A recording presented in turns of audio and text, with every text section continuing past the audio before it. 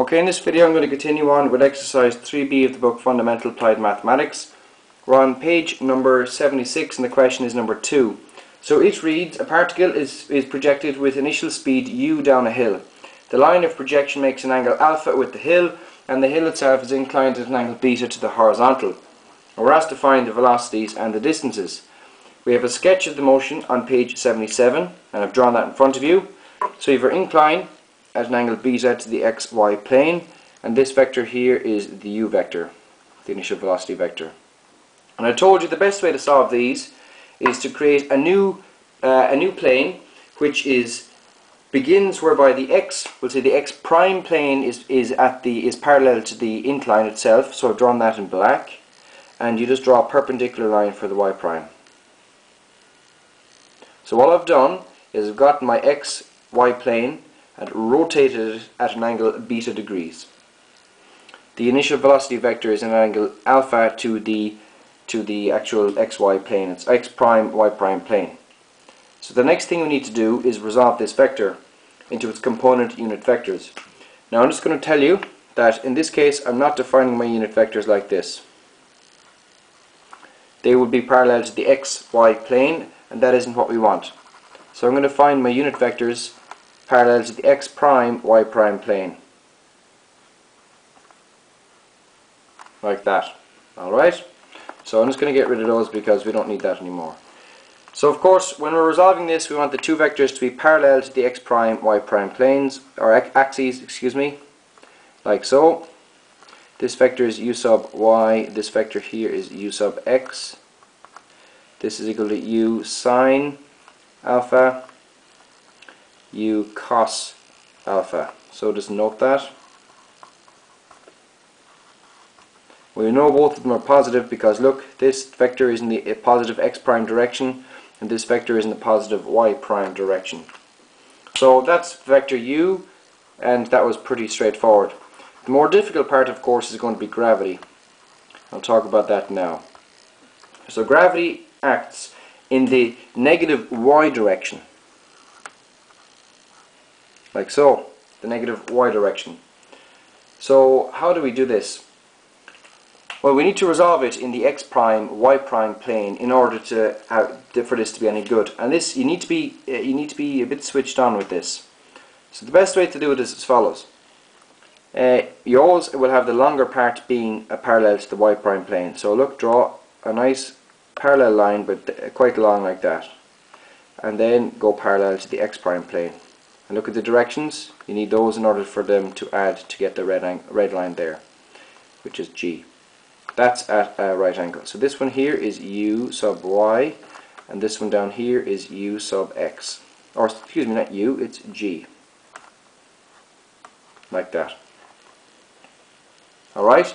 Now, in question 2 I showed you something. I said if you have two angles, well, say this is the angle beta, and we have another angle called alpha. And where alpha and beta intersect in at least one right angle like this, then alpha equals beta. Now if we look, that's the case that we have here. If we look closely, we see that if we extend g sub y down, we're going to get a right angle with beta, we'll say. So that means this angle here is also beta. Alright? What that means is that g sub x is equal to g times the sine of beta, because that's the opposite angle, and g sub y is equal to g cos beta. Does that make any sense? Opposite is this direction here, so that gives sine, and adjacent is that one there. Now, there's something very important here. So I'm just going to get rid of this. I don't need that. I'm going to work down here. It's probably easier.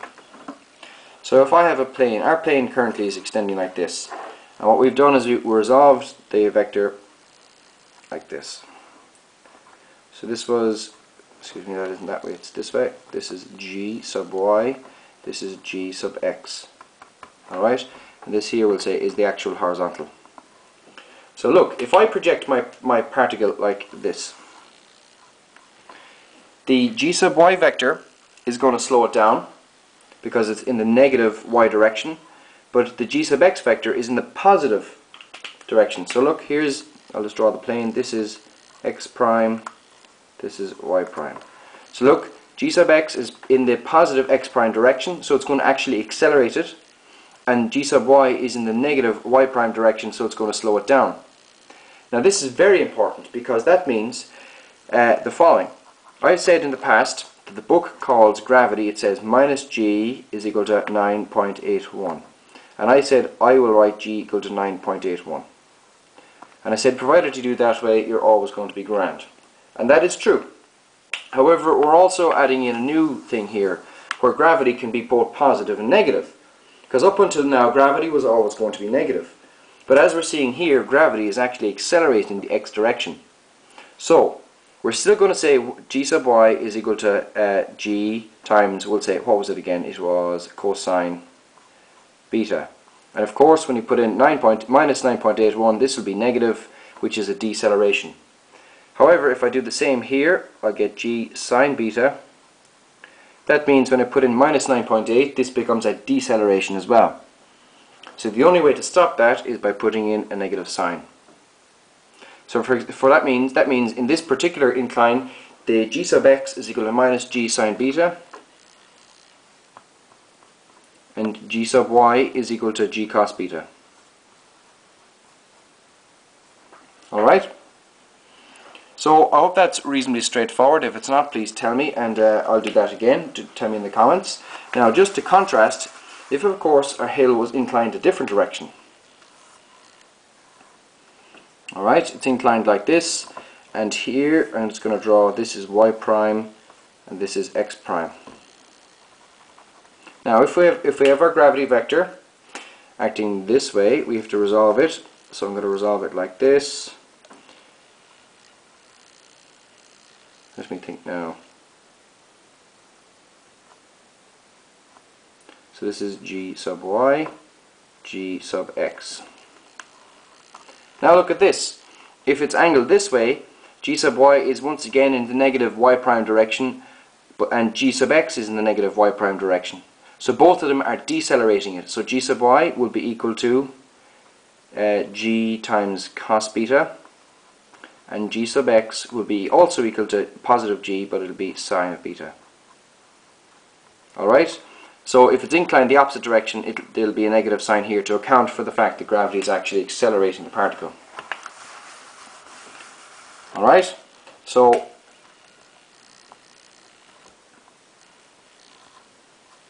next thing we need to do is put in expressions for our v and s. So v is equal to u plus at.